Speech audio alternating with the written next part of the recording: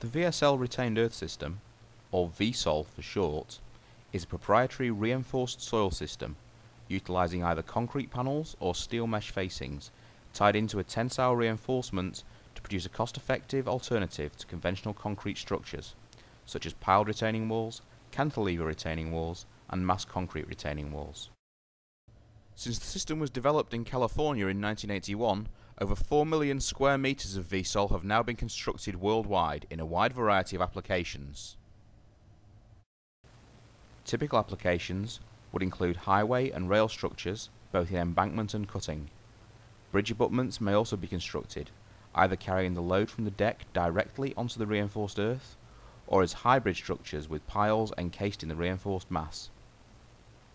Heavy industrial uses in material storage facilities and mining applications are common, often incorporating high loadings from the vehicles used, while grade separation and landscaping retaining walls are also common structures. The panels used in the walls are typically squares, rectangles or hexagons, with an area of 2 to 2.5 square metres. A wide variety of finishes are made possible by using raised relief and ribbed moulds to give sharp architectural features, while rubber formliners may be used to produce more complex finishes. Acid etching or exposed aggregate finishes can provide complex texturing, whilst colours can be applied either as a pigment in the concrete or through the application of a paint to the finished panels. The reinforcement used in the VSOL system consists of either an inextensible galvanized steel mesh or a relatively inextensible polymeric strap system. The construction of the VSOL system is relatively straightforward, using minimal labour and plant. Construction commences with the formation of the levelling pad. Rudimentary timber shutters are formed, creating a 300mm wide by 150mm deep unreinforced concrete levelling pad. The upper surface of the pad is smoothed by hand. The purpose of the pad is non-structural. It is there purely to ensure a smooth level base and guarantee the alignment of the first row of panels. Once the concrete is cured, the formwork is struck and the base is ready to receive the first row of panels. With rectangular panels, construction would continue in a linear fashion, from one end of the wall to the other. However, with hexagonal panels, first the half panels are placed, then the full panels are slotted in between them onto the alignment pins. A simple timber clamp is used to fix the adjacent panels together, whilst wooden props and wedges are used on the first row only to prevent the panels from rotating forward during initial compaction. Prior to backfilling, a geotextile is installed along all the joints of the panels. First an adhesive is placed, and then a 150mm wide strip of non-woven polymeric geotextile with a very fine pore size is adhered to all the vertical and horizontal joints, and any angled joints in the case of hexagonal panels.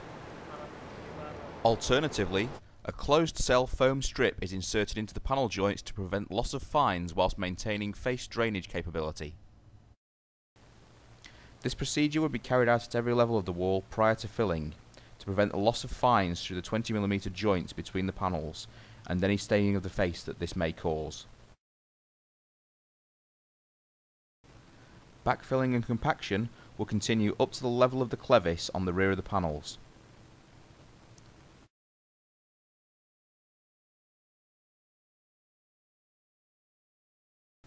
The correct mesh designation for the particular location on the wall will then be carried onto the structure, and the mesh positioned with the end loops slotting between the clevis projecting from each panel.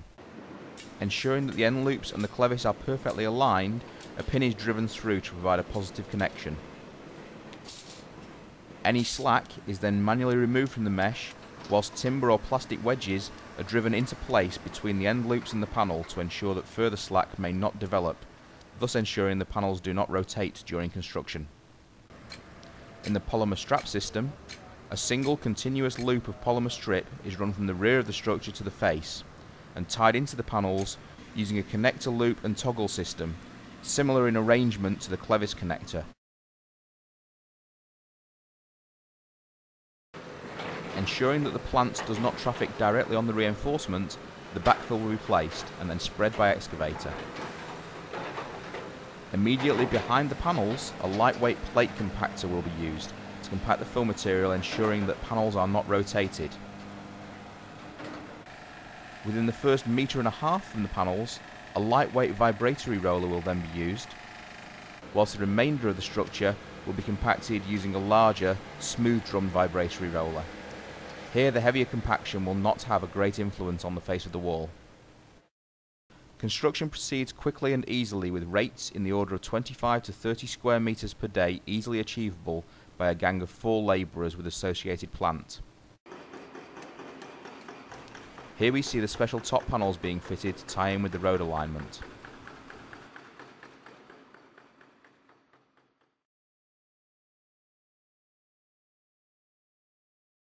The VSOL system was initially designed for use in the American market. Its success there led to its use in Europe and Australia, where further success has now prompted a greater emphasis on the promotion of the system in other parts of the VSL network. More VSL profit centres are now focusing on VSOL applications, and the benefits of VSOL solutions are being applied to an increasing number of projects around the globe. VSOL market development has been particularly successful in the Asia-Pacific region and Chile, while the United Arab Emirates have experienced great success with the VSOL polymeric system in particular. In Asia, VSL Hong Kong have worked on 17 different contracts in the last 5 years. VSL India have introduced the VSOL solution to the market and are currently working on projects with a combined face area of over 125,000 square meters. With numerous projects completed in Thailand, Indonesia and Vietnam, and the first VSOL projects completed in Malaysia, the Philippines and Singapore, VSL is now firmly established as a wall supplier and installer in Asia. In Australia, VSL have been particularly successful with VSOL in Queensland and New South Wales, where the recent M7 Westlink project in Sydney used 21,000 square metres of VSOL on 45 structures.